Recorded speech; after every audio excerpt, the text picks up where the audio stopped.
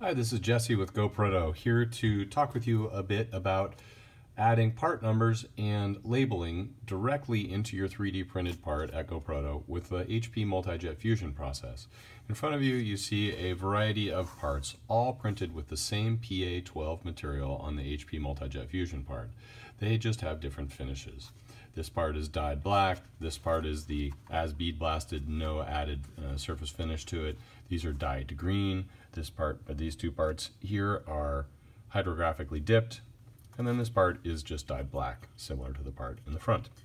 What I wanted to show today was graphics and text. This part has Multi-Jet Fusion -PA12 printed in.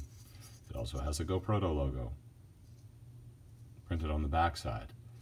I wanted to show some part numbers. This again is a green dyed part. This part has part numbers. Anything in a 3D printed part that is about 20 thousandths of an inch or greater in either line weight or height or width is going to print acceptably in Multi-Jet Fusion. So you can print in part numbers. You can print in company logos. This is with a client called Mapper. He printed his logo directly into the part. Then it's durable, won't scratch off, looks fantastic, comes out clean. And because Multi-Jet Fusion is a 3D printing process, you don't have to worry about side action in an injection mold. So you can do very, very difficult graphics and things at an angle that you can't do with any other process, such as this part that we've added texture into the CAD file and then printed directly. And also this logo that would be very difficult to injection mold because of the thicknesses involved.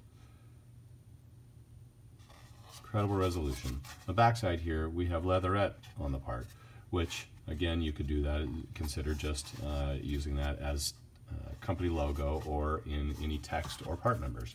This part is dyed black. Has part numbers, it has the manufacturing date directly on it. You could have lot numbers, you could have lot traceability with this. This part I wanted to show has